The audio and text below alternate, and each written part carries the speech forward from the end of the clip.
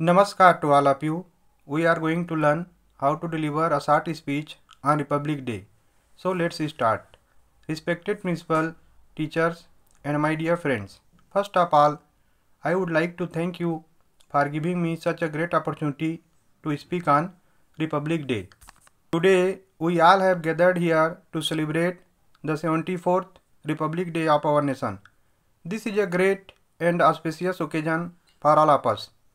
We should congratulate each other and pray to God for the development and prosperity of our nation. We celebrate Republic Day in India on 26th January every year because the Constitution of India came into force on this day. We have been celebrating Republic Day of India continuously since 1950 because the Constitution of India came into force on 26th January 1950. Republic means the supreme power of the people living in the country, and only the people have the right to choose their representatives as political leaders to lead the country in the right direction. Therefore, India is a republic country where the people choose their leader as the Prime Minister.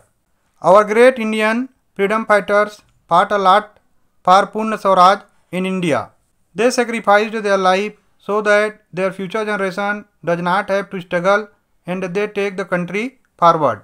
With the development, some shortcomings have also arisen like inequality, poverty, unemployment, corruption, illiteracy, etc. To make our country the best country in the world, we need to take a pledge today to solve such problems in society. Now I am going to end my speech with these words. Thank you so much. Jai Hind, Jai Bharat, Vande Mataram, Bharat Mata ki Jai.